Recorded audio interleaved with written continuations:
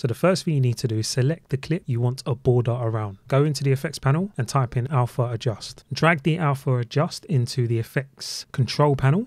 You want to create a mask around this clip.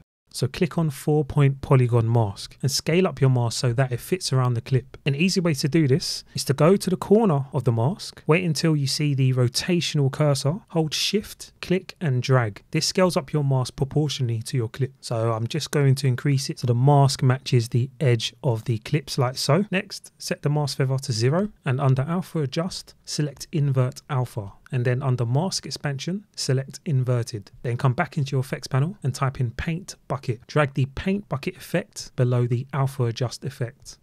Next, we're going to change the fill selector to alpha channel and set the stroke to stroke. Now, as you can see, we have this black border on the top and bottom of my clip. If you see this, all you have to do is select ignore alpha.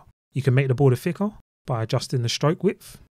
And you can change the color of the border also. Lastly, I myself like to add a drop shadow to my clip. So go into effects panel, type in drop shadow and drag it below all the clip effects and enhance the drop shadow by moving around these parameters.